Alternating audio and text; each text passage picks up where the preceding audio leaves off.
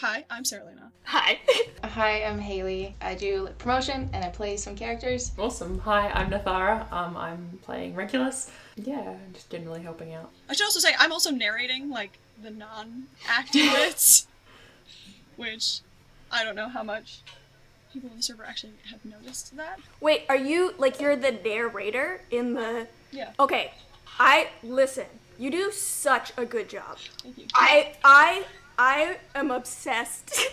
I love that, like, I was literally gonna say, like, whoever had to do, I mean, first of all, like, there's so much, like, description and, like, stuff that you have to, there's so many words. But, like, your inflection, like, it was so good. Thank you, thank you. I've spent a lot of time on that stuff, but I have gone to acting school as well, so. It helps. But anyway, we've got a few questions for you. I think we can start a little bit broader, just like with the project and the story. So I think I'll start with, so when Seralina asked you about, like, producing a podfic, were you surprised at all? Like, what was sort of your reaction to that? Yeah, because I had never heard of podfics before. So, and it just seems like such a massive story that the idea of, like, taking it on in any capacity seemed like, I was like, I couldn't do it. I can't conceptualize the organizational abilities that would require. So yeah, like, I definitely did not foresee anybody ever wanting to do anything with this, so I was surprised. But I always think, like, you know, like, fandom is a space for creators and where we're supposed to bounce off of each other. So most of the time, like, any time someone's like, hey, can I do this with the story or do that? Like, I'm more than happy to, you know, have us all collaborate. Yeah, of course. It's interesting because what I aim to do with this hasn't been done before with podfics that I know of. And podfics traditionally were just audiobooks of fanfictions. I don't know why they didn't get called audiofics. They've been called podfics for as long as I've known about them. But yeah, I was just like, well, I don't want to read 600,000 words on my own. Yeah. And I had done the math on it, and I was like, it would be so much easier to split this up. And there was a lot of consideration for a minute about if the characters themselves would be narrating their chapters, and then that got kiboshed pretty early on just due to the sheer amount of time it would take me to then supervise that, and also the editing time to make the voices internally sound different than the ones externally. Yeah. For where we are right now in post-production, I could not imagine making sure everybody knew what the difference was just on the mixing standpoint. Yeah. And I will say just something that I noticed from, like, comments on the social media and stuff is there's people that have like dyslexia or other type of, like, reading disabilities that thought it was, or that feel that it's super beneficial and super helpful to have sort of a different medium to enjoy these stories. So I think that's really cool as well, sort of an accessibility aspect to it. Yeah, well, and it's interesting, like, always, I think, to see the way that stories change depending on how they're being told. Like, you know, we're used to seeing that transition between, like, text and, like, film, for instance. But it's the same thing. Like, the story is not gonna be exactly the same experience or exactly the same story auditory, you know. Yeah, there we go. That's with the ears. As it is when you read it, it's gonna change, and, like, I think that's very interesting as well. Yeah. Whoa, sorry, I just messed up my tabs. Yeah, so I guess we have a little bit of second part to this question. So with the, like, scale of the project, like, were you at all surprised with the fact that we were going to do a full cast and, like, bring a bunch of people onto this? Yes. Still surprised, because, I mean, the story just gets, like, bigger and bigger. Like, there's so many people, and there's so many words that, yeah. I do understand, like, the doing it as a podfic does feel more doable to me than like if someone was like, I'm gonna make a fan film. I'd be like, how? Do you have millions of dollars? Like, I don't know. So like I think it seems like more feasible to me, but again, like I said, like the organizational power that you guys have, I am in awe of, because I could not. There's certainly a lot, even just between the main cast of the main 8. 2 of them are English, most of them are spread across the US, and then this one's all the way fucking on the I'm in Australia. I'm the one on the other side of the world. Oh my god. Well, and I also think that like editing takes like years. Like it takes so long, and I don't think if you have never edited something before, like you don't quite appreciate like how difficult that can be, like how much work that is. Even like simple things, you're like, it's fine. It's just like someone's just gonna read a sentence. It's never fine. It's never simple. Like, I'm with all of the episode stuff. Like we have a team of editors and a team of mixers. And the mixers each took a chapter for this first chunk, and they've done that with the second chunk as well. Because I've broken it up into 30,000 words each time, so we had about 3 hours-ish worth of recording to do every single week, just to try to make it manageable. Sometimes it takes a lot longer than that, to something. But in terms of like breaking it up, once they had done the mixing, I was the one who went through and like finalized everything and moved things and like actually added music and the different layers and spacing between text that wasn't necessarily there, or sometimes people did too much spacing between text. So even that layer of like someone's already gone through and organized this, and then you go through and you reorganize it again to make sure it's just how I wanted it to be, was quite the thing, I will say. Much easier than me doing it all myself, but it'll be interesting to see how long post-production takes from what I originally estimated to what actually ends up happening. Because originally this first episode was supposed to be posted in the middle of August, and we just kept being like, let's just keep giving people more space to like figure it out. And with a voluntary project like this, there's a running joke about how much I side-eye the sound crew for how many of them have like revolving doored out of. Sound crew is just like finding sound effects too, and like ambiance. And there's so many of them that have like come and then they're gone, and I never hear from them again.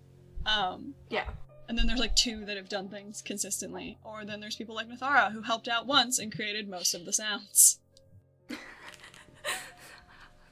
I do think that it's like all fan created stuff.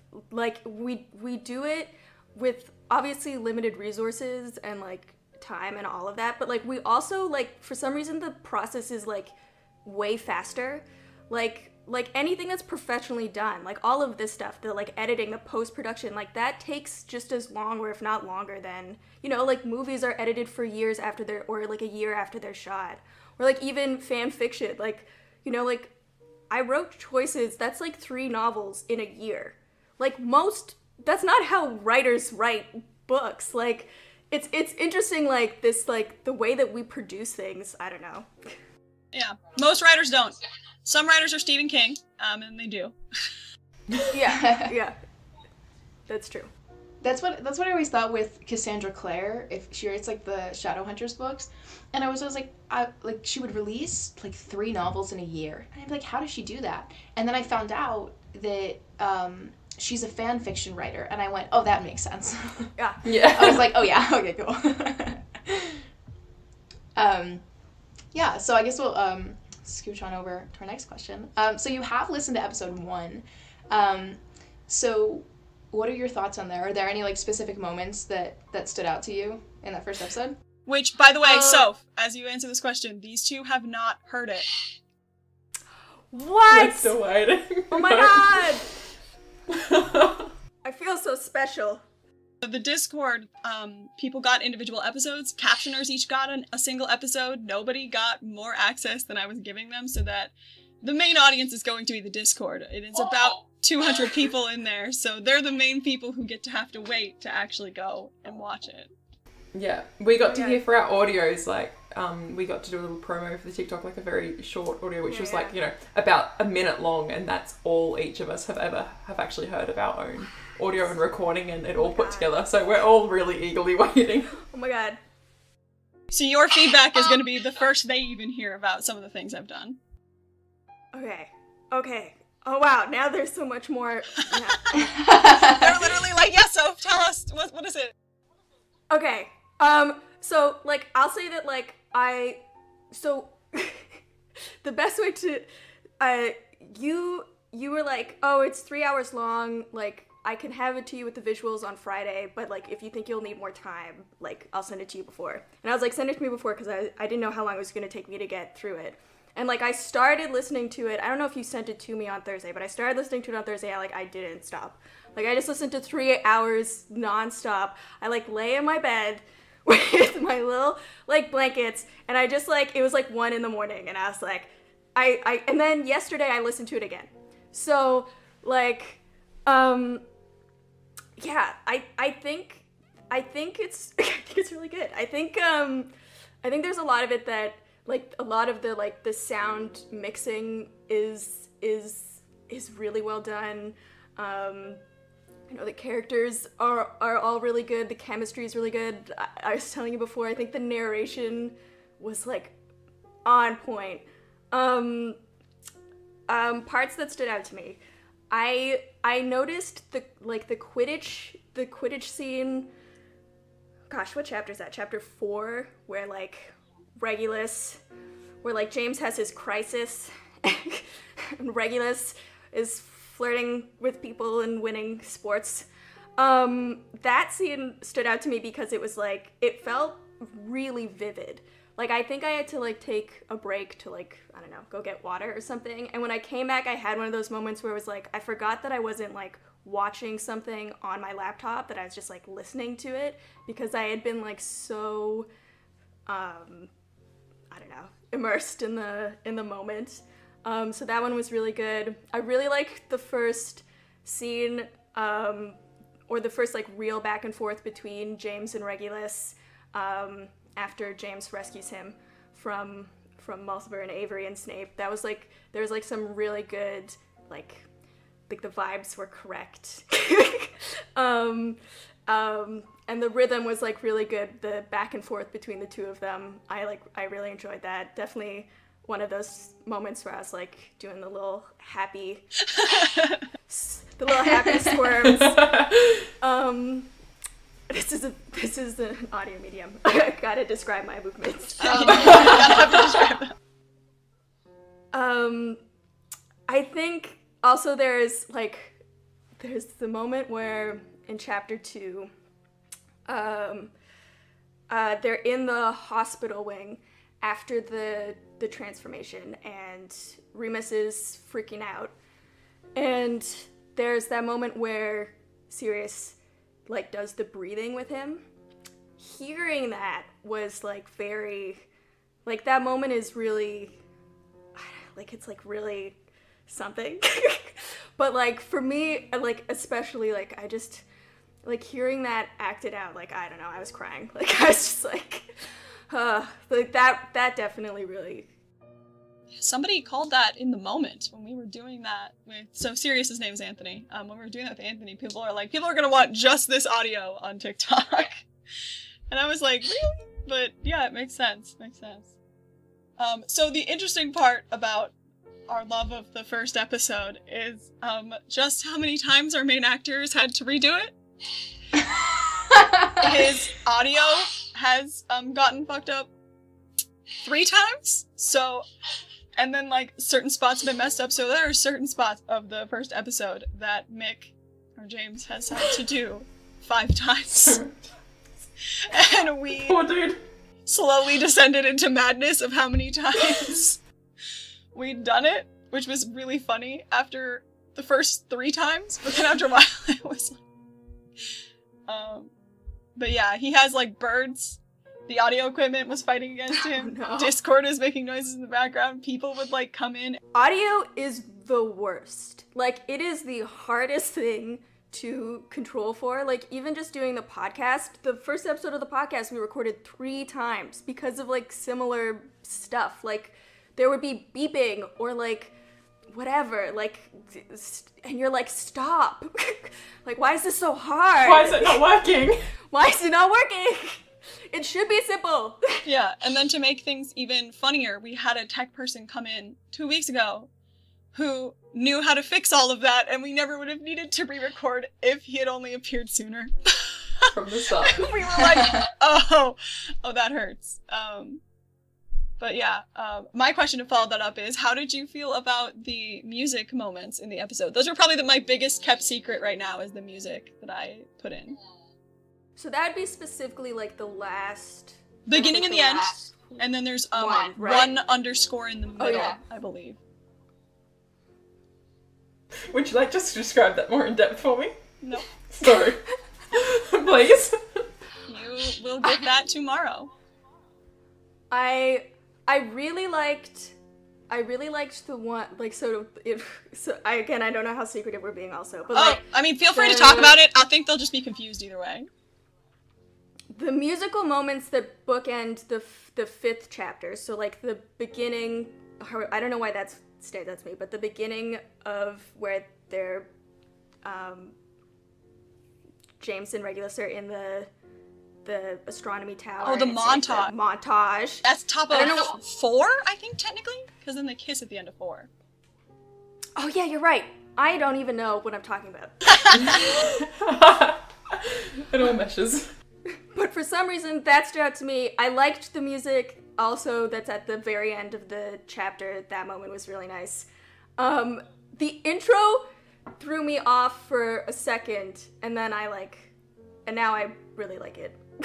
I got that. The intro was a choice to place things more into the 70s and do something a little bit different, more experimental, and also not be as obviously like, this is going to be horribly sad by the time we're done, but it will be something we can call back to. These two are dying because we're not talking about it enough, which is even funnier, but it will be able to call back to in a more painful way. I don't know how much you know about supernatural side of fanfiction, but there's a very infamous fanfiction called Twist and Shout that has No, you can't. permanently ruined a certain Elvis song for large factions of the fandom. Like, you're unable to like listen to it and not cry. And like, I'm not gonna lie and say that wasn't the goal, but that is eventually the goal with some of these songs.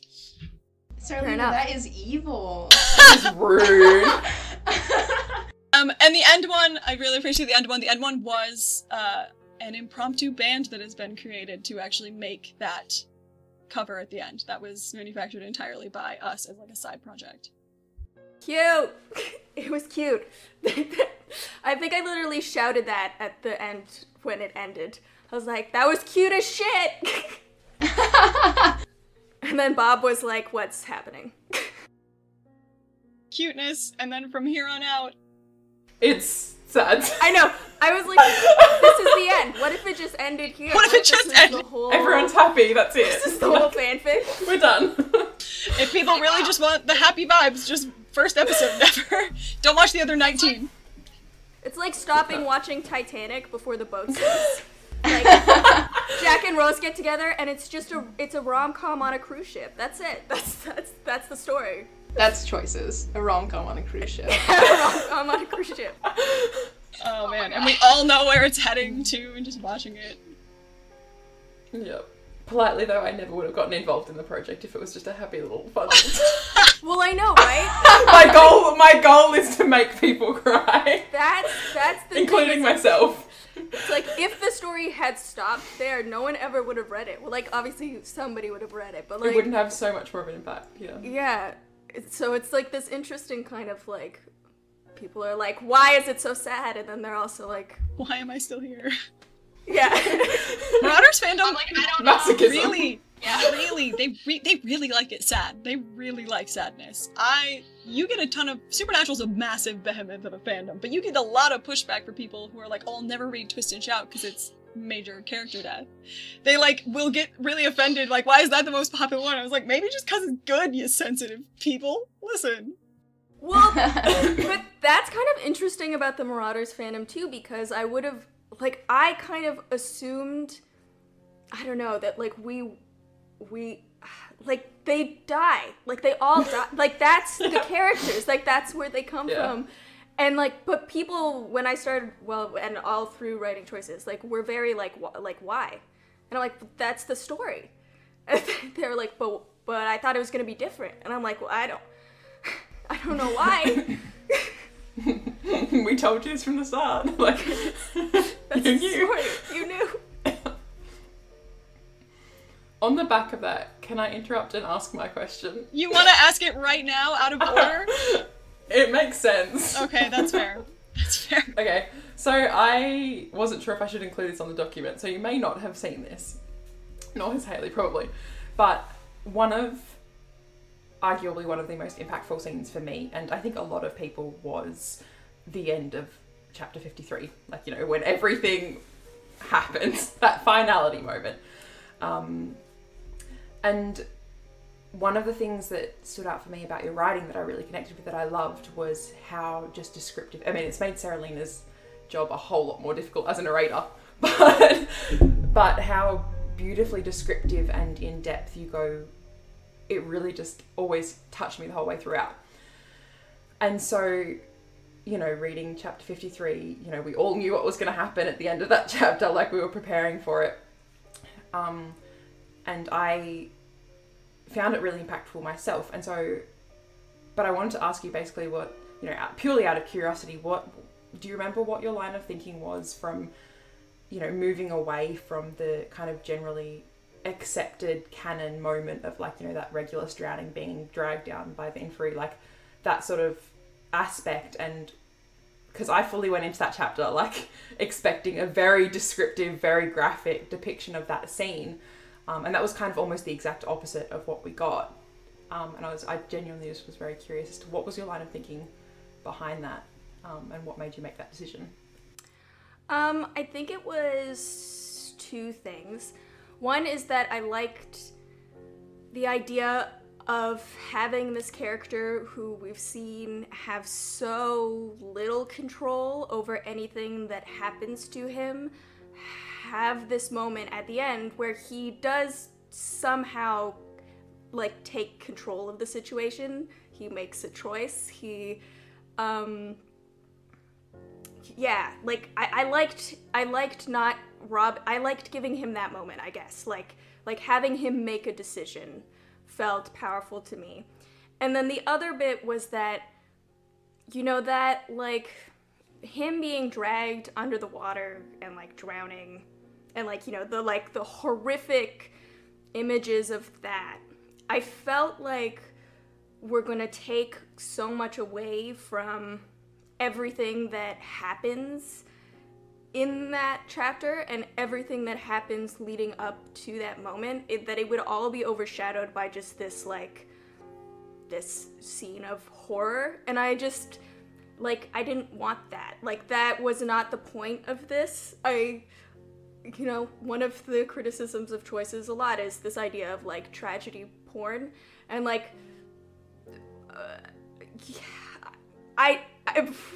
that wasn't really what I was trying to do. Like, that was never my goal. And this is one of those moments where it just felt to me like what I wanted to communicate, the emotion had already been communicated. And so having this, like, horrific scene was not going to in any way further, like, his character or his arc or the story's arc.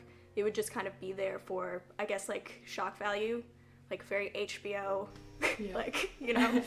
And I was like, I don't want to write it. I'm already sure. Personally, I think the way that you wrote it had so much more of an impact and more of a shock value, and was so much more meaningful than any, like, long description could have, purely because of, like, what you were saying, what you were just touching on, what you were saying as well, because it was that taking it back, but also because it was so sudden, and because it was kind of not what we had come to expect from it, and it just happened.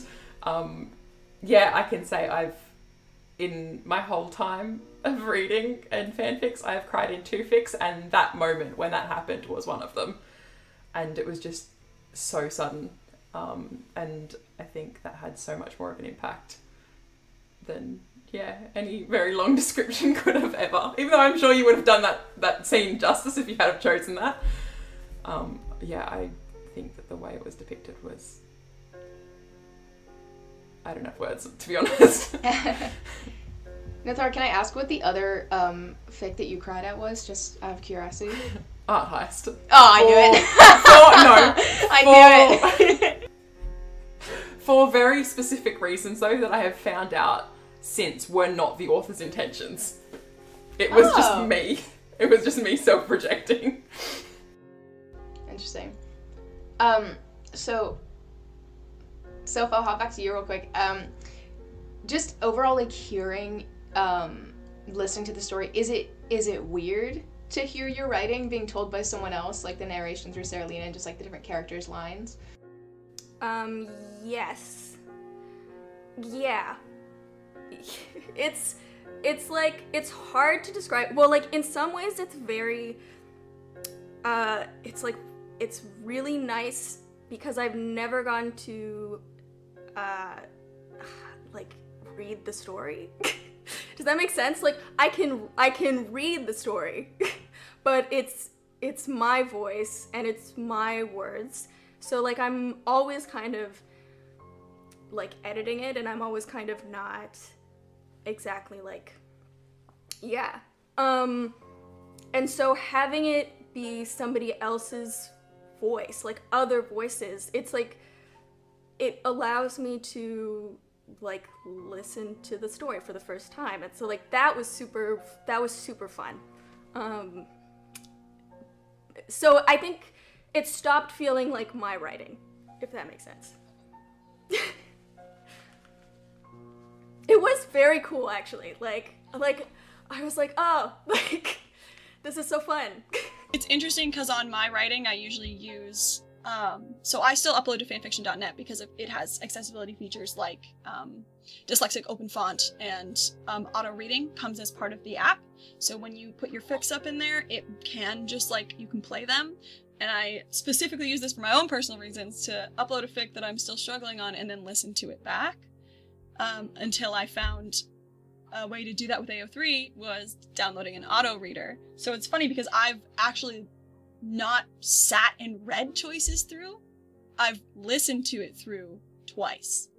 And that's how it also helps with, like, picturing what's going on and what I'm imagining. And I do it a lot when I'm driving. When I had a really long car ride, actually, I drove up to North Dakota on New Year's Eve and New Year's Day, and that is when I listened to the bulk of what was available of the fic at the time. But then whenever I'm telling everyone, like, yeah, I'm listening to it way before we even started recording, they were like, how? But I think it's the reason I love it so much is partially why I want it to be more palatable, because not everybody likes listening to the robotic auto voices. I find I can get used to them fairly quickly, but, like, I really like that aspect, being able to listen to it, and obviously I wasn't going to attempt filming this. Yeah, like I said, I cannot imagine. That would have been a whole other thing. Once you even add in just, like, costumes and props alone and settings, I was like... No, it's crazy. Well, that's like sorry, this is off topic, but it's like any of the fan film, like, stuff, I'm always like how? There's so many going on. Bankrolling this. And we have 2 people in our cast that are in Order Rising, which is also dropping their first episode today, but was originally supposed to film out in Washington. And then they had to scale back when they didn't fund enough, so they did, like, video call recording. So Mick, who's playing James, is Regulus in Order Rising. And then our Cersei, who hasn't aired yet, obviously, and hasn't been revealed, is playing Marlene in Order Rising. So that was a funny part of finding out who had auditioned. I was like, you guys are on other fan projects. I mean, that makes sense, but also, like, kudos to them. Like, again, like, I can't, like, that's so stressful. And I just don't know how you could ever raise enough. Like, yeah, it's so much work. There's so much stuff that has to happen. Anyway, do you want to do the next question, either Haley or Nathara? I don't know who marked what colors on what. I think mine are green, so whoever is purple, go for it. Well, that would be me then. This is just a general question. If this comes up at any point, if you have any questions for me about the process or anything that you were curious about, I can answer any of those. It is a lot of organization, but I think I was, now I can't remember if you like just answered, like, how did you do the did you record it chapter by chapter? Did you go chronologically? How were you in group calls like this? Like, how did it happen? So yes, so there's two ways I could have done this. Could have assigned people stuff to do, and they get it done and they turn it in.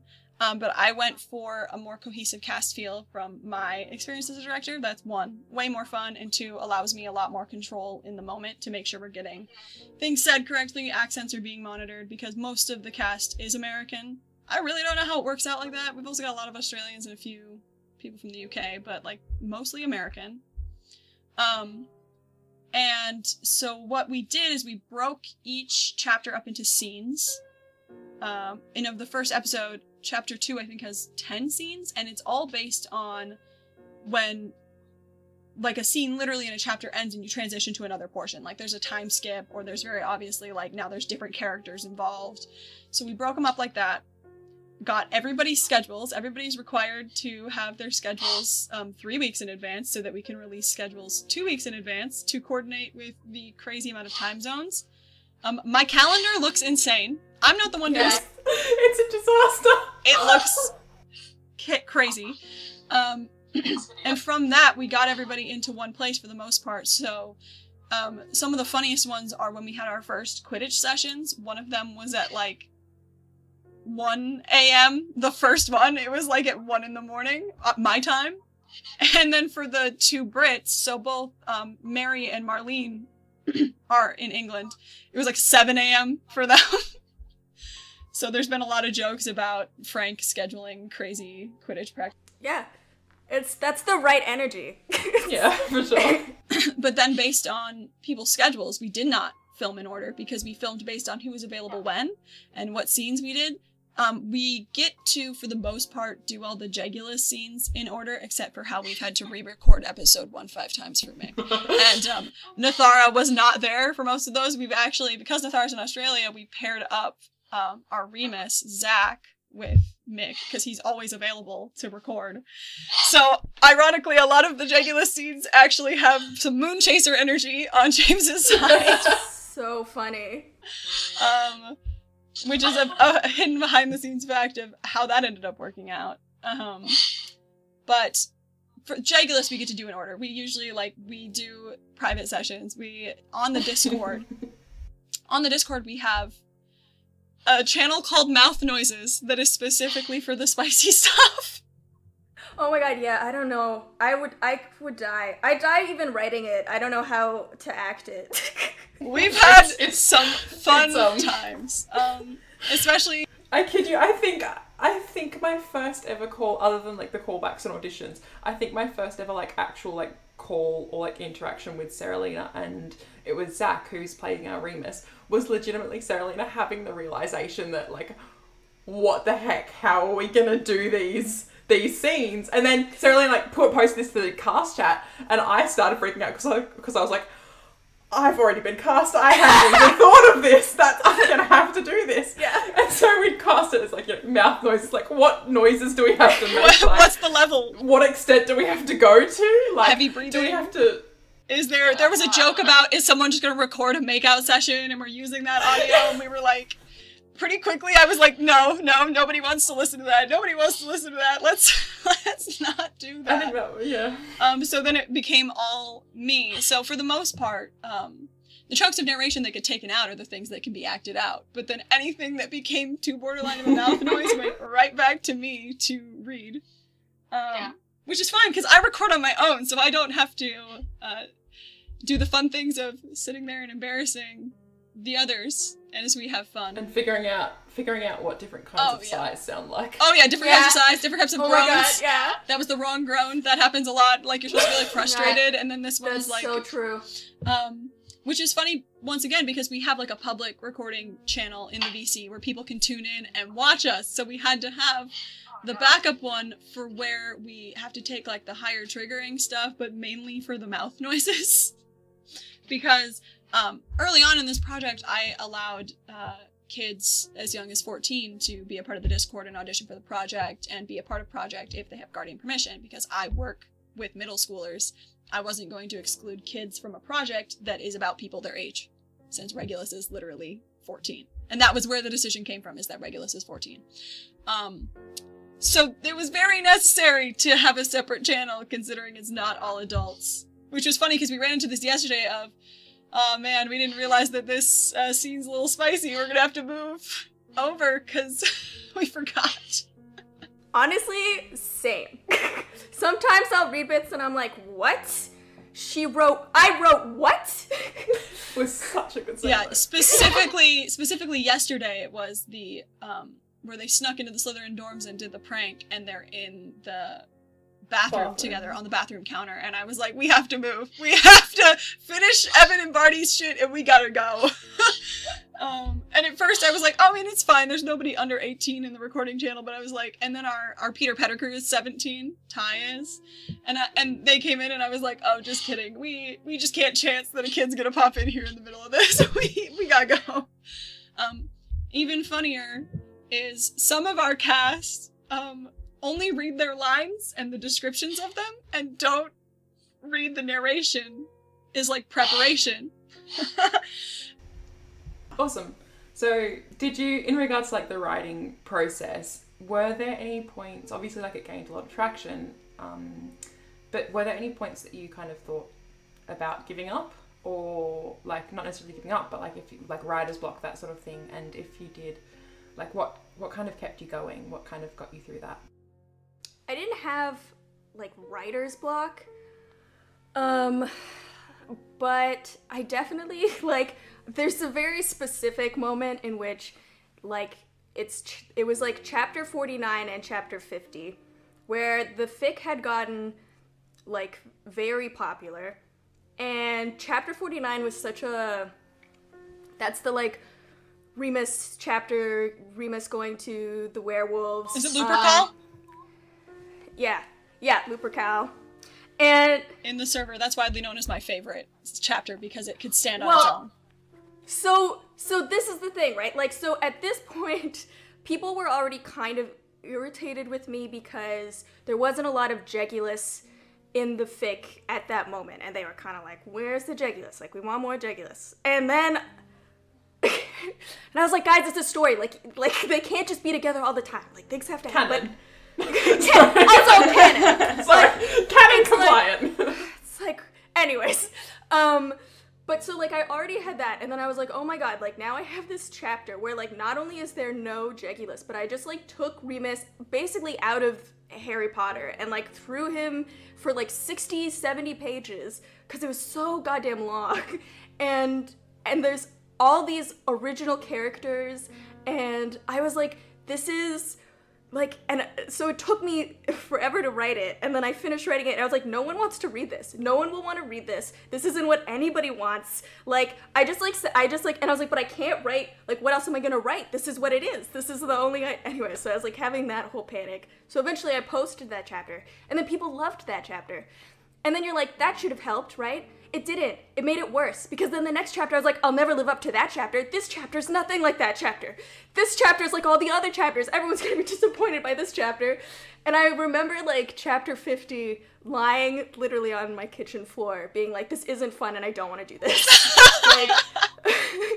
Like it just felt like having so much attention while you're in the middle of writing something, like it was like too much pressure. Like it was like I couldn't, like nothing, I just was like, I don't know what I'm doing anymore. Like I don't have enough time. I don't have enough time to read things. I don't have enough time to edit things. Like I don't know.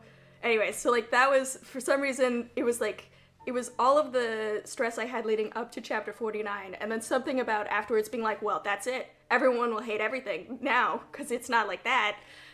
Then I was just like, yeah. I was like, I don't want to do this. And then I kept doing it because I also wanted the end. Like, you know, like I also wanted the story to, yeah. Like I'm also a fan. Like I wanted it to exist, and I wanted it to be there. So I kept going. Yeah, I wanted it to be complete. We got so far. Like, at that point, you're so close. I was like, come on.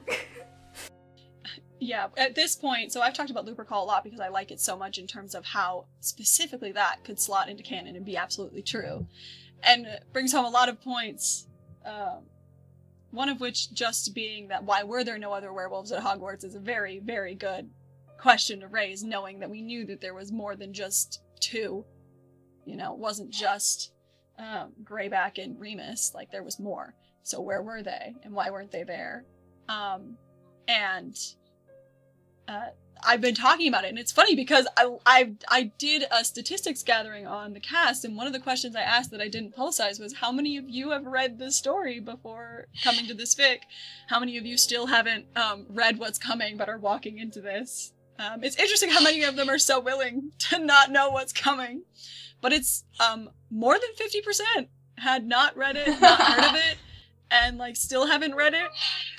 They are screwed. In the best way, sorry. Like, we keep warning them, like, maybe you should prepare yourselves, and they're like, nah, I'll just read my parts in the scripts. So they've heard me, specifically our Remus, Zach, he's heard me talk about Lupercal over and over again, and like how important it is to the idea of how that slots into canon so well. Well, and I liked Lupercal, but then I also got pushed back because the thing that's weird about the Marauders fandom is you have canon, and then you have all the young dudes. Yeah. The Marauders Yeah. canon. Yeah. And people get mad. Like, people got mad at that chapter because, well, or about Remus in general, is that, like, it's not following all of the young dudes. They're like, that's not what happens. And Lyle is dead, and this isn't, and I'm like, guys, like, it's a different story. But it's interesting, like, fandom is like a very interesting space. but I think that's one of the... I was gonna say, you go. I left reading all the young dudes. I specifically made a point of finishing reading it over Halloween last year, which was the 40th anniversary because of the fictional death. And got through it and ended up feeling like I was robbed of how sad it could have been. Like, it wasn't sad enough. So then Choices came along and I was like, that's the vibes. That's the warrior vibes. Because, like, all the young dudes, school years, fantastic. I really like it. And then it was just like, because that author was...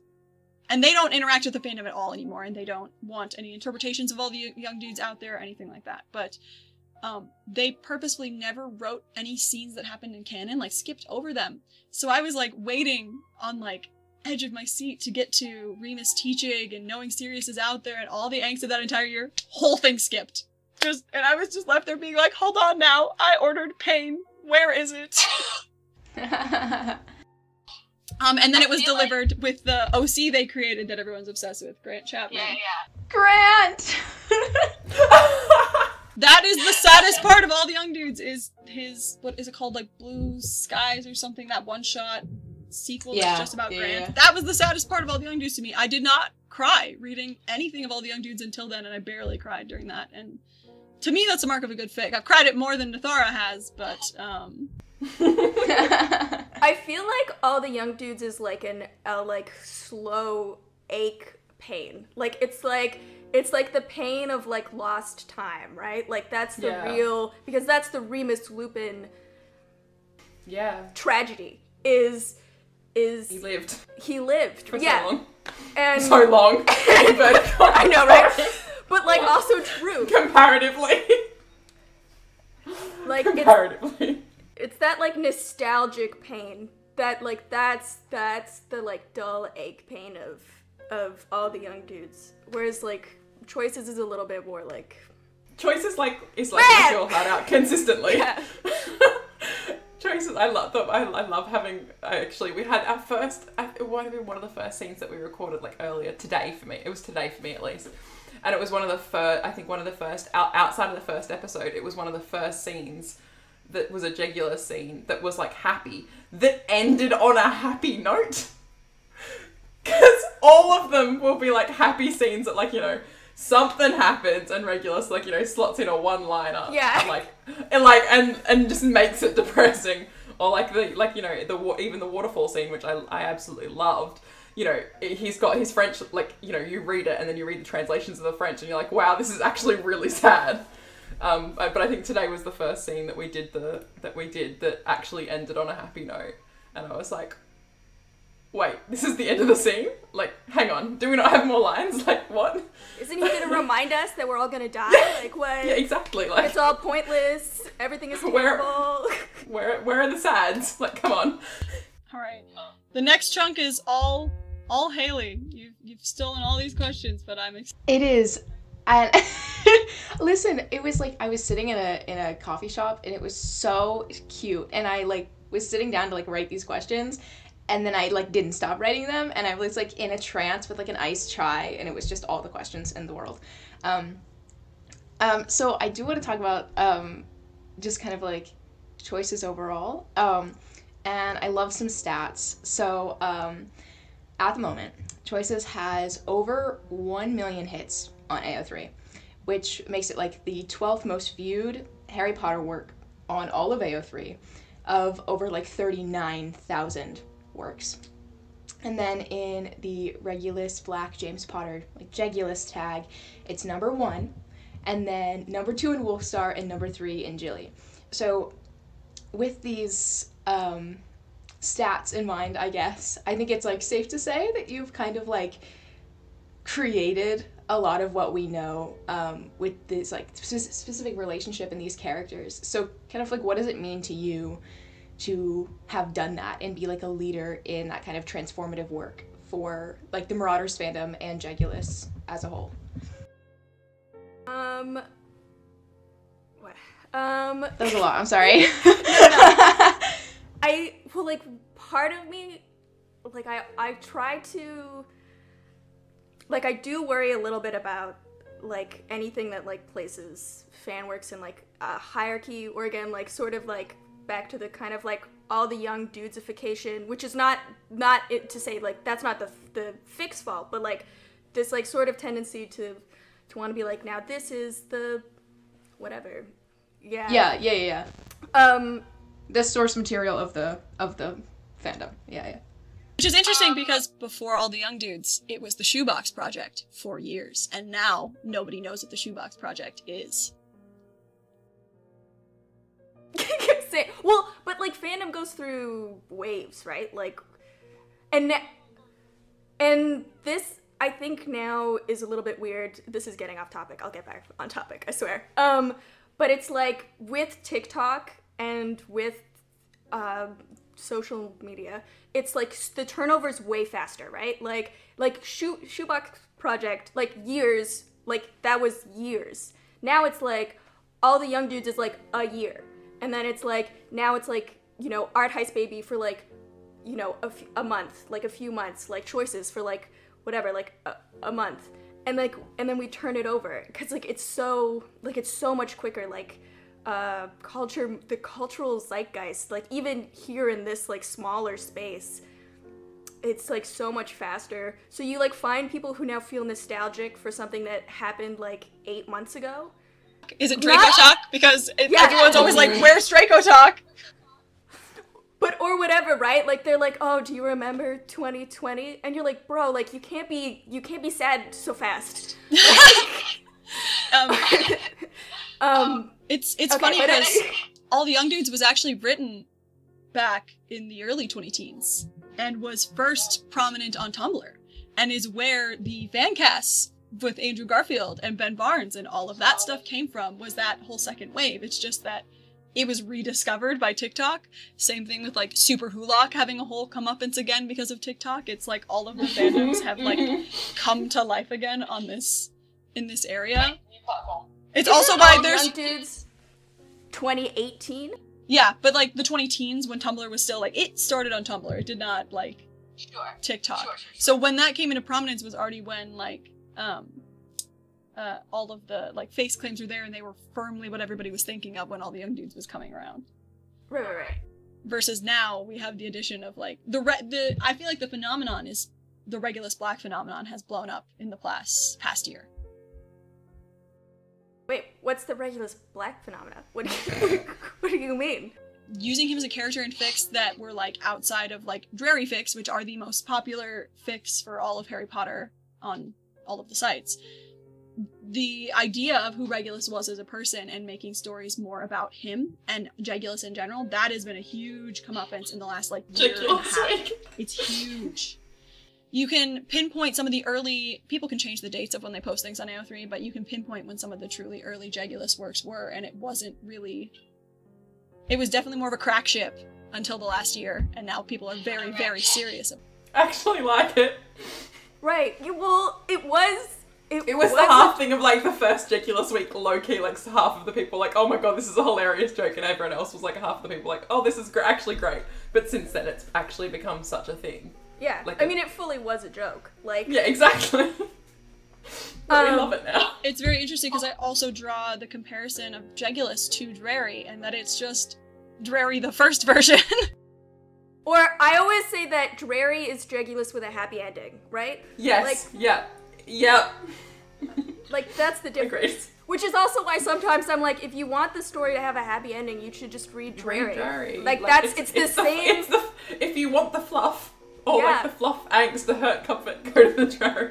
The only thing missing is the best friend's brother element, which is the complete wrench, and also the way the Marauders are, because Harry is so different than his dad. Yes, that is true. Well, and I think, oh, sorry. You're good. I was just saying, there's always, it's a lot harder to set Harry and all of them outside of canon. Like, take them away from magic. I've talked about this before recently. Taking them away from magic is a lot harder than taking the Marauders away, because there's an element of the Marauders that existed before the war and before the tragedy. Yeah.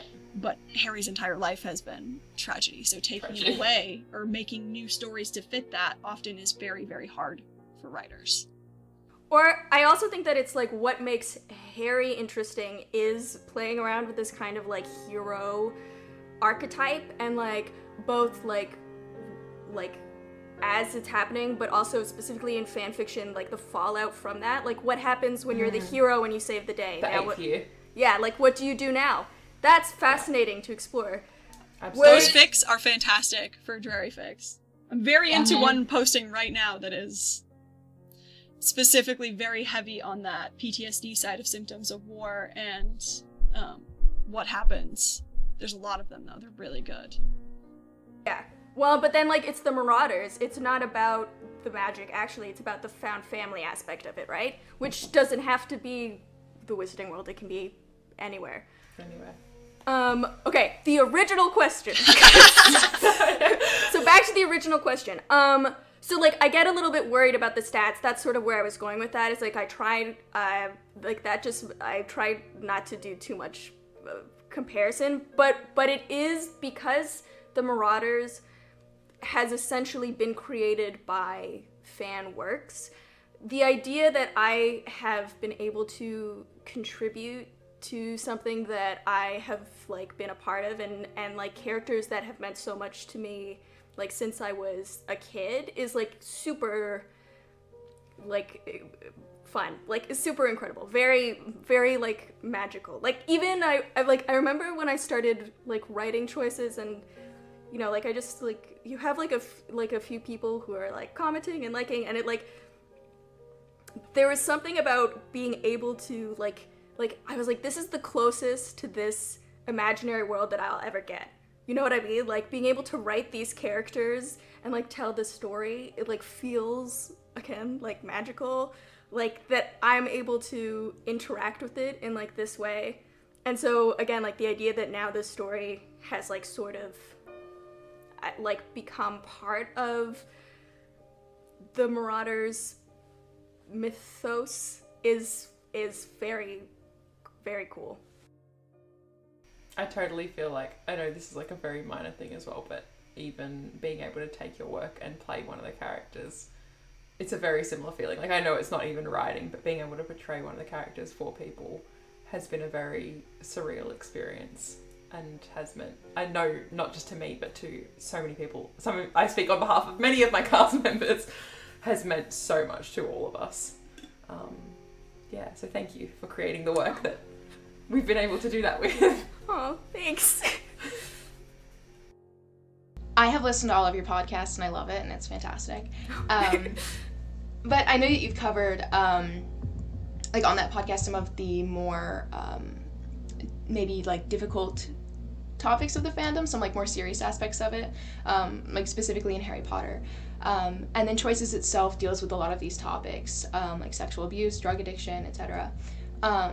So why do you feel that it's so important to like develop these themes into fan-produced work and like have that in these kind of like spaces? So I don't know if I have a good answer for this question, only in that I'm not sure how I feel about it. Like, I'm not sure if I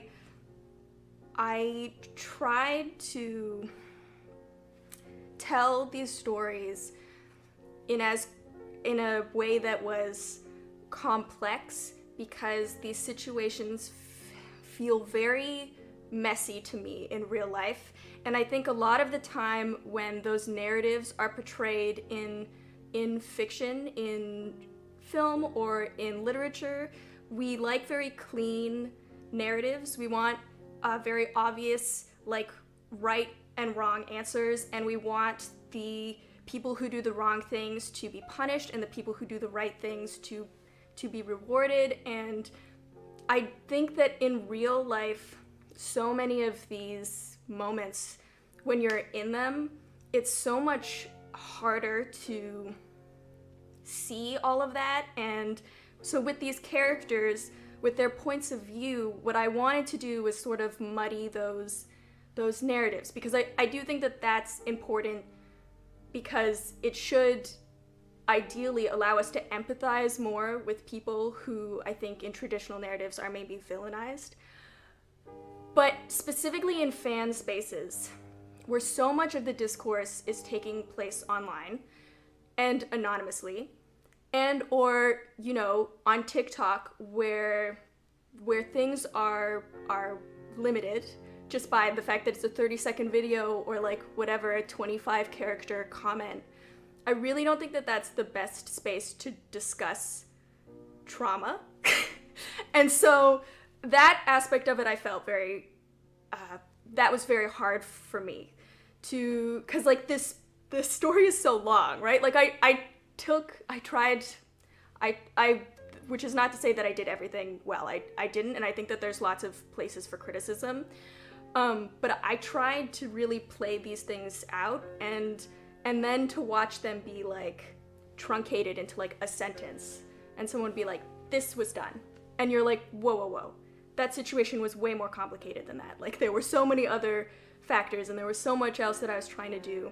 So I think that it's important to tell these stories, because I think that the power of storytelling is that it allows us to see things from other people's points of view, and it allows us to experience things that we maybe haven't experienced in our own lives. And like I said, I think that ideally that is able to make us be more empathetic to other people, and like, again, in an ideal world, like kinder or more understanding. That doesn't mean necessarily forgiving, but just understanding.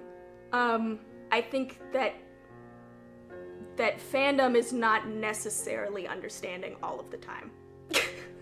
That this space, this online space, is not necessarily the best place for this conversation.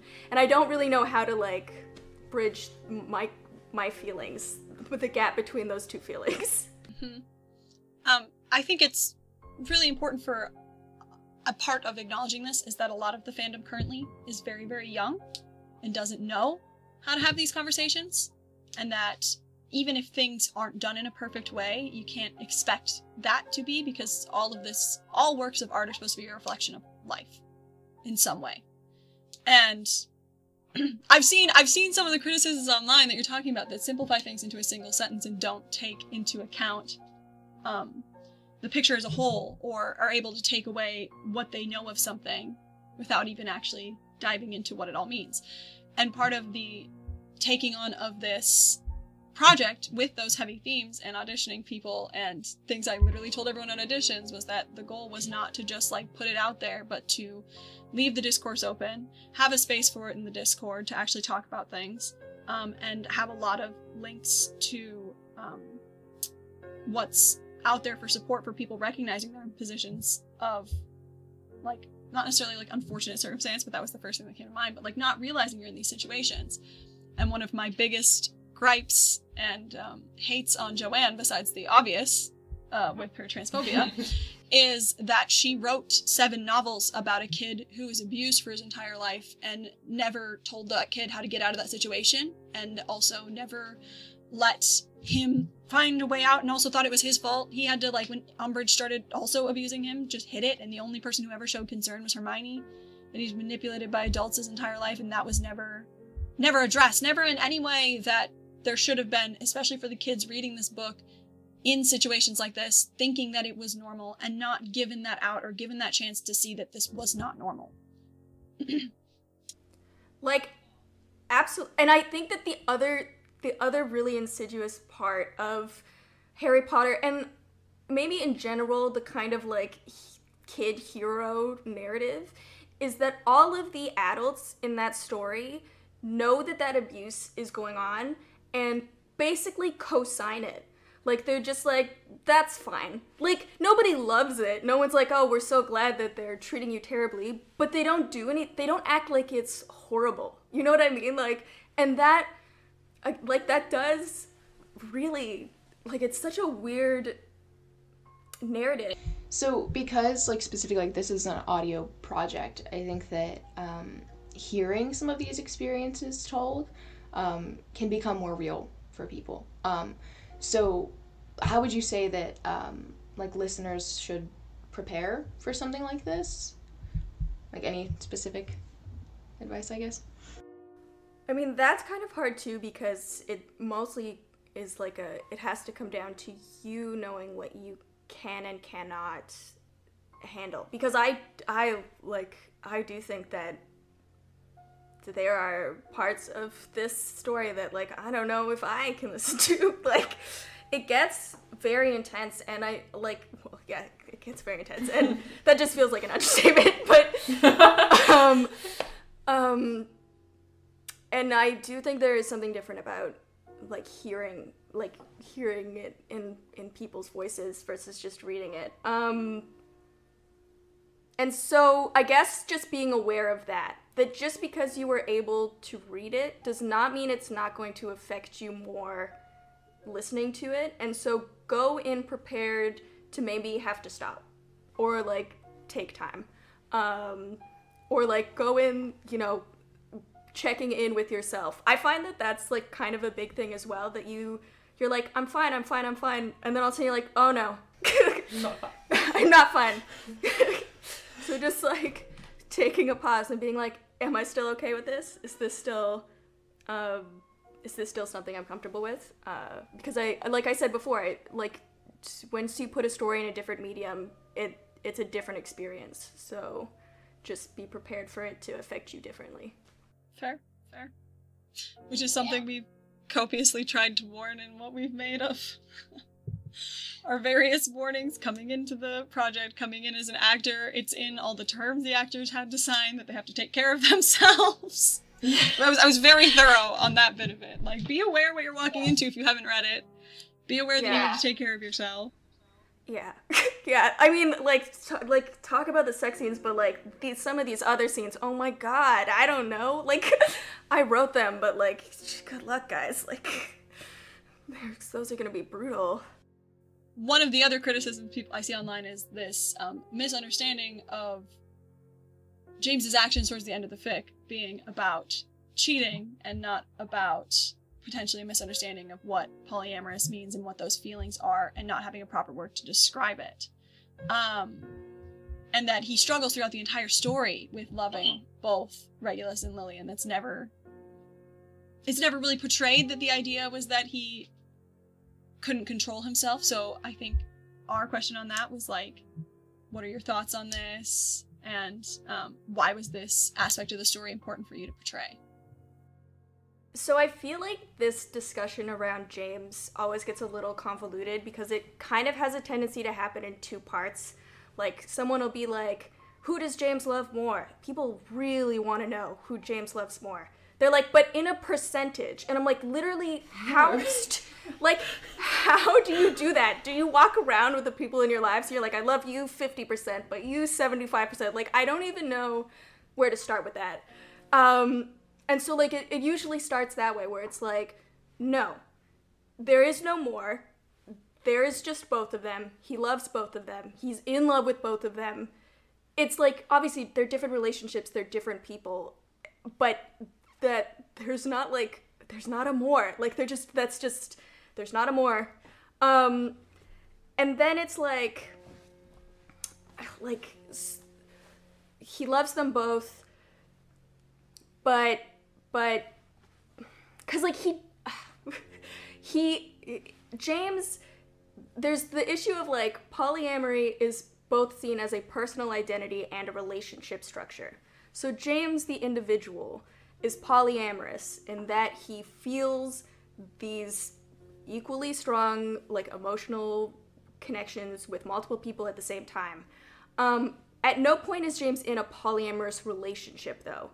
So, yeah, when he kisses Regulus, he is cheating on Lily, which is not good. It's not good. At no point... It's a choice. It's a choice. It's a choice. You know, but I also think like context, like he kisses Regulus and then he stops and he's like, hey, this isn't fair to you, this isn't fair to her, like, we need to like slow this down, and like nothing is done. It's all very clunky because, like you said, like he doesn't have the language, he doesn't know what he's doing. That was another question I got a lot about, like, when he asks Regulus to come with him. They're like, well, what's James's plan? And I'm like, plan? He doesn't have a plan? It's James. When has he What? ever had a plan? Like, no, he doesn't know. He's just, he doesn't think, he just feels.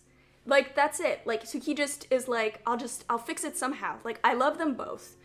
There's gotta be a way. I think he says that at some point. Like, this can't be for no reason. Like I have to be able to make this work. And, like, do I think practically he ever could? And that's no. Like, I don't. But it's not, like, nobody has an affair. You know what I mean? Nothing is premeditated. He's not sneaking around behind Lily's back. Like, this is a situation he gets drawn into. And he tells her about it, which he doesn't have to do. I mean, I know, it takes him, like, a hot second. But, like, he does tell her. And they spend 2 years, like, working through this. And that working through does not result in Lily being like, so you loved me more. Like, it's just like, no. But me kissing him was not me choosing him. So, this has gotten very messy. But, like, I feel like it gets tangled up. In that, like, I'll be like, James is polyamorous. And then people will be like, oh, so that means that this is okay? And I'll be like, that's not what I said. It's two separate issues. But he loves them both equally. Carrie, who I do the podcast with, she made this point this one time where she was like, I feel like people were expecting a very specific narrative, like a romance, I won't say rom-com, but that would be wrong. But on like a cruise ship. Yeah, rom-com on a cruise ship. But like a traditional romance narrative, the idea of having 3 people is like a kind of a classic situation. But you choose one. That's supposed to be the whole point, is that you choose one. And people were really waiting for James to choose someone for the choice. I'm so sorry. I can't look at this word ever again. Like, it'll come up in a normal it'll come in a normal conversation with people, and I'll be like, choices, and I'm like, wait, no, these aren't fanfic people. I know. These aren't fandom people. I know. Well, and then explaining the fic, it's like, it's all choices. Anyways. But they're waiting for him to make a choice, and I'm like, there isn't a choice. Like, there's no choice. This is not a choice situation, and that leaves people feeling very unsatisfied. Or like, one of the comments that I've seen that like really pisses me off is it's like, well, clearly he doesn't love either of them, because if he can't choose one of them, he doesn't love them enough. And it's just like, no. But I feel like fanfiction is a place where we're supposed to be sort of critiquing and playing around with traditional story structures. And this idea that, like, romance, like, true love occurs between only two people, and that those people, like, never feel anything for anybody else ever again in their whole lives, and that's how you know that it's real, is, like, whatever. Like, if that's your thing, go for it. You have so much media that is playing right into that. But, like, I just felt like this makes so much sense for James. Like, of course he loves these two people. Like, and why can't he? Like, literally, why can't he? Like, everyone's like, he's gotta choose. Says who? According to whomst. I can make whatever I want happen, first of all, but also, like, lots of people love lots of people. Like, he doesn't have to choose. And I feel like romance narratives, they don't, like, a romance doesn't have to end with just two people. We've had talk in the Discord about how all love triangles should end in polyamory instead of fighting, and the Discord's very heavy Jegulus and various other ships jokes. There's a lot. Yeah. There's a lot of multi-shipping. Anyway, yes. Great answer. Alright, here's a completely side one.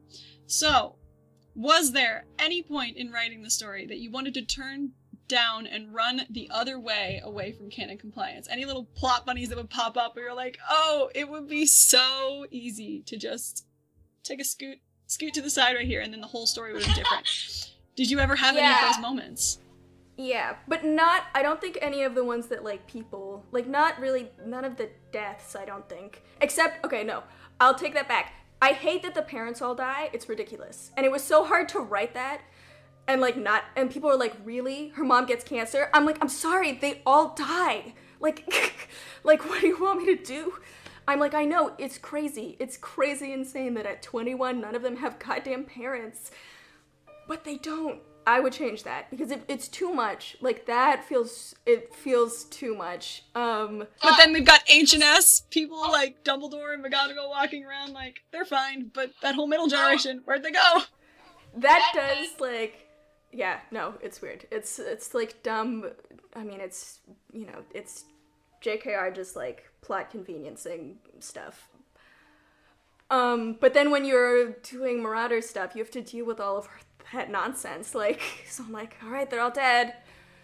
I think the other is that, like, something that my, like, constant pet peeve is that it's Lily Evans Potter. Even in, like, on AO3, that's how she's tagged. You can't, well, like, you can tag Lily Evans, but it's not the, like, tag, the official tag.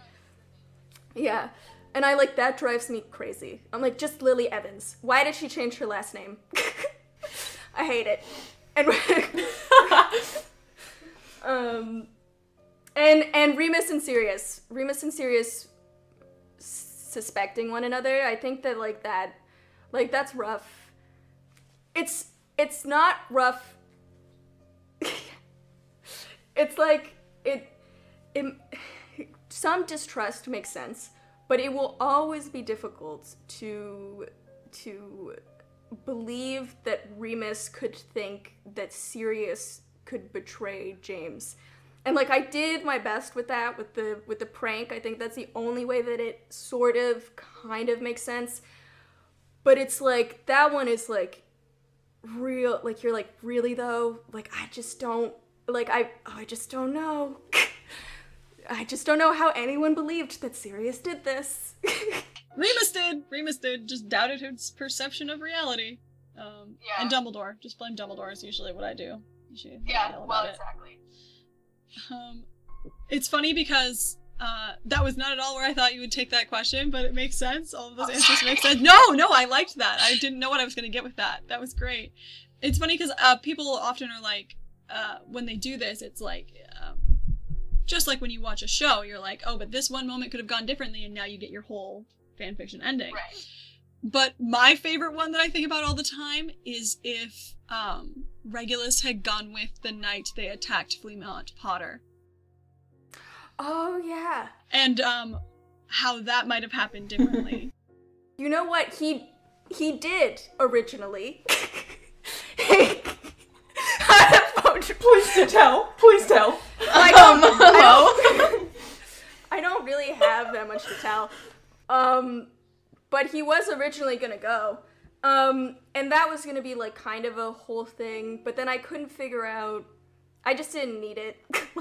like James didn't need more reasons to like fucking be upset. So it got left. But originally that was what I was setting up. It was that he was gonna go and there was gonna be, I wasn't sure if, like, I liked the idea of having Regulus and Fleamont have a moment, because Regulus and Euphemia have or I say her name wrong, Euphemia, they have some moments, and so, like, that was kind of also what I was like, oh, will it be, like, one of those moments where, like, Regulus kind of does, like, the good thing while doing the wrong thing, like, he, like, sort of, like, saves, anyways, it didn't happen, obviously. It's funny that you did think of it like that, because that was exactly where I was like, what would have happened if Regulus felt guilty and then took Fleamont home and suddenly he's at the Potters? Like, how much worse of a choice is it to leave at that point when the relationship's already established? I don't think that he was ever gonna do that, but it was, like, gonna be, like, he was gonna, like, save, he was gonna, like, Fleamont was gonna, like, maybe get hurt, and he was gonna, like, help him there, like, something like that, but yeah. No, I meant in my brainchild of it, where he was just like, oh, I really fucked up, and had to take Fleamont home. But it's interesting that there was a version of that where he was there. Rough. Sorry, Seralina and I have had this debate specifically. We have, yeah. It's my favorite one. Alright, so the next portion of the questions, a few of them were filmed by the actors to ask you questions. However, I don't have the ability to pull them up right now, so we are just gonna have to read them, and you'll get to see them later. And there's a couple of these that are really fun. These are the more fun questions, I should say, for the most part. So Zach, who plays Remus, asked, people want to know, it's me, I'm people. You wrote all of these wonderful characters and brought them to life, but I'm curious, who in the Marauders universe do you actually kin? Sirius. And I think that it actually makes me bad at writing him, because I understand, well, like, it's, like, twofold. One is that I understand him most of the time, so that I don't really, like, and then people are like, why would he do that? I'm like, what do you mean? It's so clear. Like, I'm not saying it, like, it's rational or good, but, like, I know why he did that. Or, like, I can be, like, a little bit, like, maybe harsher with him, I guess, because I, like, relate to him, so I'm, like, I like, write him in a way, like, people just seem to, like, they're so critical of Sirius, like, in choices anyways, and I'm always like, but I totally get it. I totally know exactly where he's coming from. Again, like, I'm not saying you should do it, but he's not a role model, but yeah, it's definitely Sirius.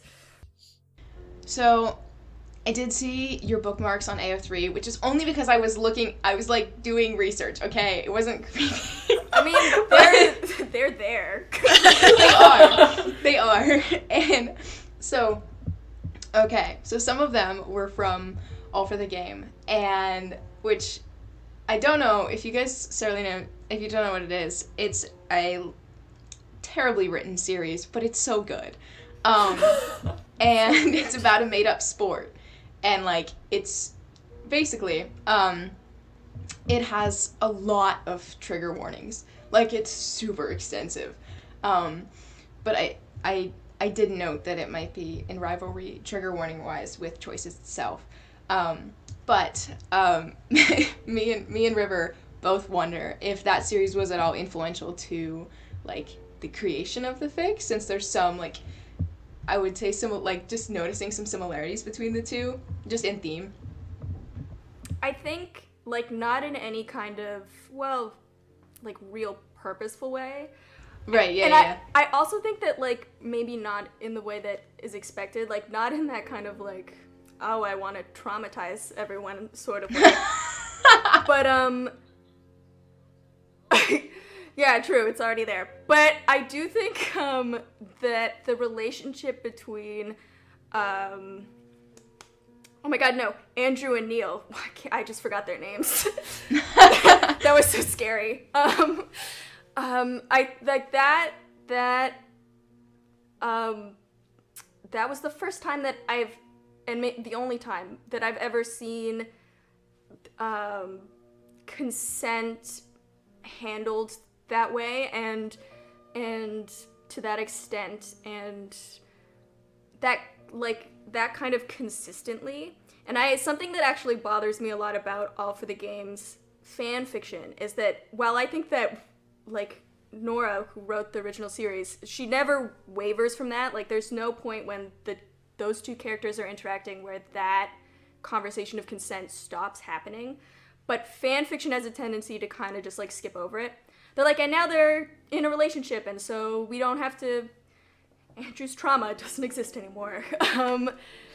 And so I think that definitely did inspire the way that I wrote James and Regulus, because something that was really important to me, besides throwing those like all of those conversations and the kind of negotiations, was showing that it's not like they get together and then like Regulus is just, I don't know, like doesn't have to still deal with this trauma. Yeah, like love does not fix you. Like so, and also like or you don't have to be fixed. Like this is not a problem. Like that was that we have to find a workaround for, which is what it feels like all the For Game fanfiction is trying to do. Like Andrew's issues with being touched are a problem that like stand in the way of the like fluffy content that we want. And so it was very important for me, like that in writing Regulus and James, that it's like it's never a problem and it's not like a barrier to anything. It's just like conversations, But yeah, I guess. Yeah. Yeah, on that note, which of the, I guess, characters overall or one of the foxes do you think that Regulus is most like? Okay, this is such a hard question. And I don't know what the answer is. Like, I want to say it's like some kind of hybrid Kevin-Neil situation. Oh, like, okay. Frank is really very Kevin-esque, so I can't just say Kevin, but at the same time, I don't think that Regulus is Neil exactly, because Neil's too, like, self-assured. Neil is a different breed. He's a different breed. But I think that the, like, secretive sort of, like, keeping everything bottled in kind of aspects of Neil, and like some of the more cutthroat bits that like I don't think that Kevin has, and I think come out in Regulus every once in a while he has, but I think that like in his kind of like type A like nervousness disposition, it's like Kevin. It's Kevin Neil. Yeah, that's so interesting. Okay, who do you think is Regulus? Oh, God, I don't know. Now that you put it on me, now it's a word. It's a hard one. I read the series like pretty recently, which was super weird since it's like a relatively older like Tumblr fandom. Yeah.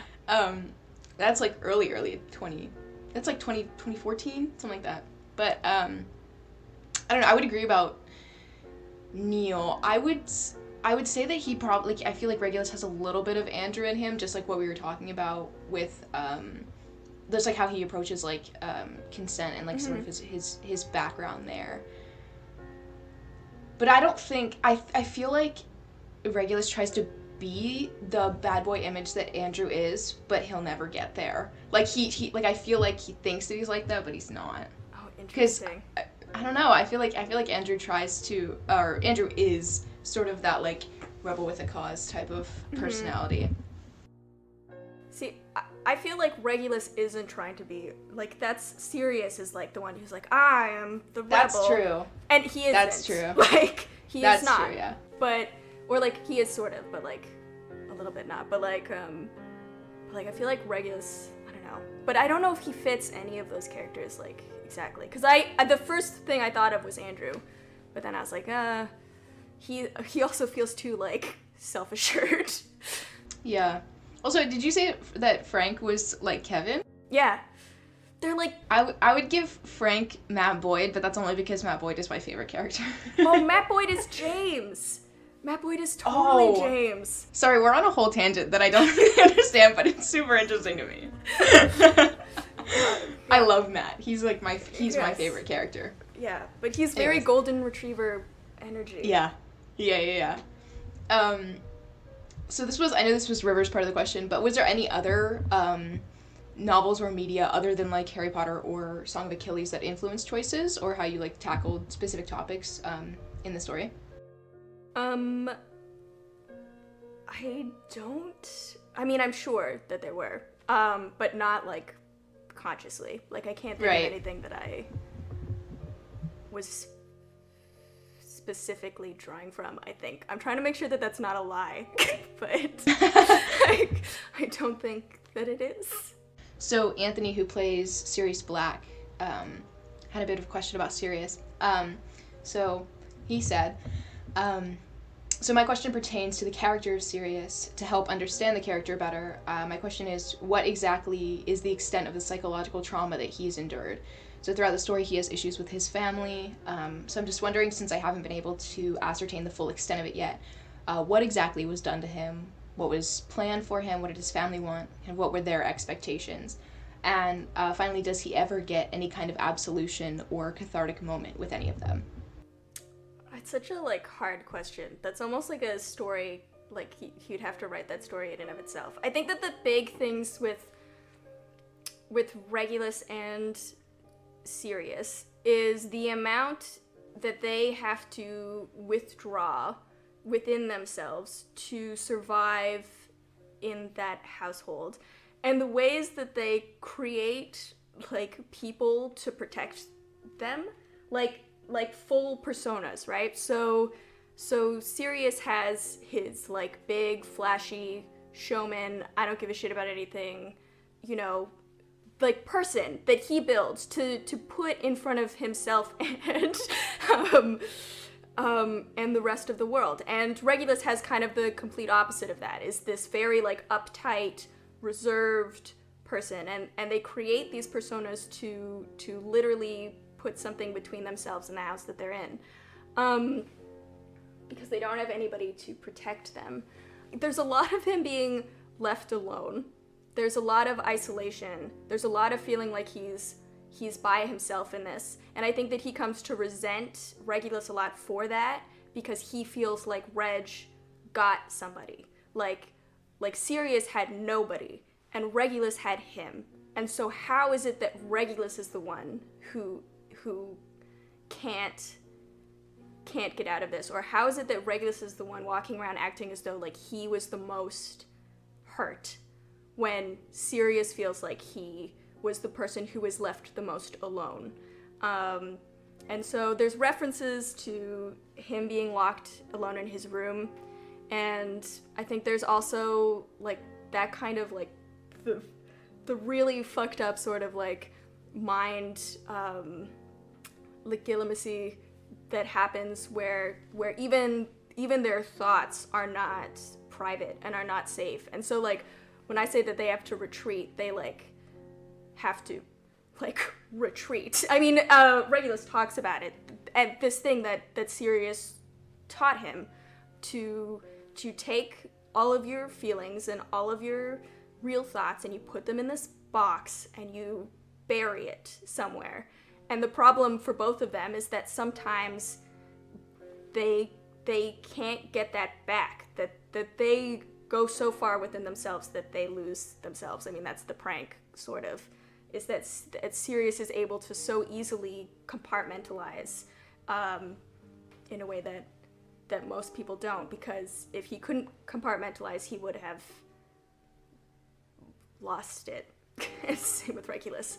Again, this is such an all over the place tangent, but I think that that's, for me, is the biggest most important part of the trauma that they face is their ability to compartmentalize, is their ability to create sort of these alternate versions of themselves to protect them, and this feeling that you have, like, absolutely nothing is safe. Like, their heads, their thoughts are not a safe place to be, which is a very distressing way to live your life. It was a big question. He's also one of the people who hasn't read the fic and is only reading it as the scenes come. One of my favorite, like, moments in the entire story is when James and Lily come up with Harry's name. Harry James is literally the artist of the song. It's been a long, long time, which I feel like a lot of people know from the Captain America movies, but can you, like, I don't know, explain or walk us through, like, that process of how you came up with, or decided to, like, use that way of them, like, coming up with his name? Because it's kind of, like, a perfect connection between the two. So what sort of made you decide to, like, go? Well, I'm glad you feel that way, because I was like, I wanted them to have, like, a moment that's, like, it's a very hard chapter, and their relationship is very tense through most of it, and I wanted there to be, especially around sort of, like, Harry and stuff, like, these kind of softer moments. And, like, literally, I was sat here and I was like, how can I make Harry a sentimental moment? Like, there's just no, like, Harry the name is not there's nothing about, like, that's, like, it's such a boring name. No offense to anyone named Harry, but, like, it's just, like, not, like, a name, like, it was just, like, and then they came up with Harry. You're like, really? And the other thing that really bothered me, not to go back to the, like, last name thing, but it's like, Harry James Potter is so all about James. Like, it's his grandfather, whose name was Harold, it's James, and then it's his last name. And Lily is, like, nowhere in there. And I was like, ugh, like, I can't change his name. Because Harry Potter is Harry Potter. But, like, I need there to be some element of Lily in here. So, she has her records, and they've been mentioned, like, a couple times, and her dad, and I was like, okay. So I started looking for artists whose names started with Harry, actually. And then it was, like, Harry James, and I was like, done. Perfect. That's exactly what I want. That was like one of those moments where I was reading and I literally, like, had to put my phone down. I was like, no. I was like, no. Like, it was too good. Too good. You know what's funny about that is, in the same respect with Harry, the moment that made me, even on the reread, I had to take a minute. And it's kind of funny in retrospect because it wasn't a super serious moment, but was while they're in the moment where James is at Grimmauld Place and everything, and helping Regulus, and Regulus is hinting at, like, oh, you're having a baby, that's really dangerous, and James is like, why are you freaking out? It's a baby, not a weapon. And I was like, I'm gonna need to go take 5 days to recover on this statement. Yeah. Yeah, literally anything about Harry is automatically depressing. Like, anything they say. Like, even Regulus, like, being like, oh, this kid's gonna be so loved. You're like, ha! Ha ha ha! Yeah! That's funny. If all of the choices characters were Animagi, who would be the most disastrous / inconvenient form, and what would it be? So this is probably obviously excluding the main four. It would be Evan Rosier, but I don't know what he would be. That's as far as I've got. Evan would be the most disastrous, but, like, in what form? Oh, like, what's the most disastrous animal? I feel very much for the bird. Like, I feel like he'd be, like, a bird of prey. A bird of prey. I feel like he'd be something even more chaotic than that. Just something, like, massively inconvenient to him, so then he's gonna make it a problem for everybody else. Yeah, like, it's gotta be something, like, loud and big and you got, like, bright. A seal or some shit. Like a toucan. Like a toucan? Yes! Actually, that is it. That's what it is. A toucan, or, like, something that is, like, loud and bright and, like, in your face. Yes. Oh my god, yes. That's it. Yeah, that would be it. Done. I have to admit, I came up with one the other week as a rival. This was absolutely as a joke. I don't know how we came up with this. but as a joke, as a joke for a Regulus one, instead of, you know, the classic black cat or like sort of thing, a starfish. Oh, that's right! It works on so many levels. A, star. B, fish. C, starfish are one of the only sea creatures who can't actually swim but live in the sea. It just works on so many levels. Is this when we started joking about the frickin' Charlie the Unicorn thing too? Starfish really, really loves you. Yes. I remember this conversation. Forget the black cat agenda. Let's push the starfish agenda. The starfish agenda. That would be such a useless, like... I know! She would be so stuck. Can you imagine, like, oh, help! Regulus being stuck? What? I mean, No, imagine they're in the Slytherin common rooms, and you know how they have like the glass wall. He's just there. it's like starfish and like the giant squid. it's like fly on the wall, but it's a starfish on the wall. Didn't want to be friendly to the giant squid, but wants to go hang out. That's funny. They walk by, they're like, "Aw, He seemed lonely. Jegulus is back. Look at him." We lost Here him he is. for a month or two there. They move so slow. But it's also like the idea that if he was like just on the wall like that, he was there by choice. Like he's like consciously just. But like, how would he even do that? Like, he would someone would have to put him up there. So Barty, I have to ask you a favor. Barty and I need to Evan are ask you just to like do something climbing on for me. top of each other. Friendship. They were like, we're not questioning this decision because it can get us killed, but we're still gonna be over here like, what the fuck, man? They're like, we support you, Reg. Whatever you gotta do. If you need to be a star, you be a star. So, you completed choices. You left us all heartbroken. Half the comments on the TikTok were asking for an apology video with tears. And then you went, oh, I know how to fix this, and then released a hockey AU, which is brilliant, by the way.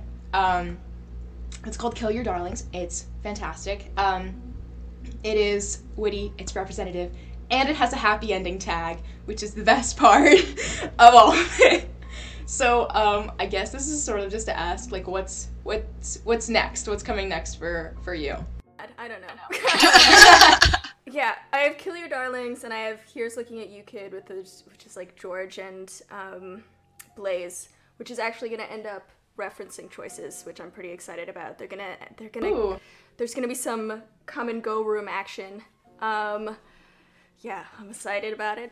So yeah, I'm alternating between those two fics right now, which is like kind of a lot. I would like to write a founders fic. I would like to write Godric and Salazar, because like that kind of starts in choices, and I'm like, ugh, Yes. I want it. I also have this like pirate Mary Lily AU that I like really want to Hello? write. Hello? Yeah, so we'll see. And then there's the Choices sequel as well, so yeah, which I think is gonna involve a lot of the Lupercal peoples. All of these sound so beautiful and so painful and amazing all the time. I just want to be able to like destroy the laws of time and space and give you all of the time. Yeah, I know, same. I'm always like, ugh, I have so many things to write. You can take your time writing it, and then whenever that sequel happens, I'll be like, reunion, bitches, except for the dead ones. Sucks to suck. Rude. Oh yeah, that's true. Oh my god. So many of Yeah, that's... Can't wait. And I'll be there to read random characters on the side. I'll be there to read Slytherin Boy. Yeah, Haley's been reading a lot of fun random characters on top of being Bellatrix, so it's a variety. There's so many. Not to mention our, Evan is also playing Damien, is also going to play Gabe, is also playing Rodolphus. He snagged 4. So talented. So multifaceted. We've done it. So thank you for sitting down and talking with us about choices, the Marauders audio project, and everything in between.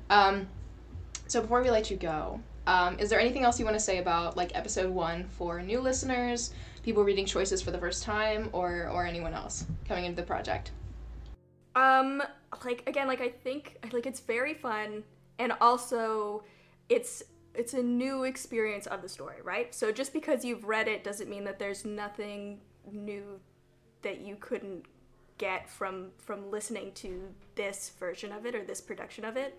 And I think that that's something really special. I feel like, yeah. Yeah, that's awesome. Thank you so much.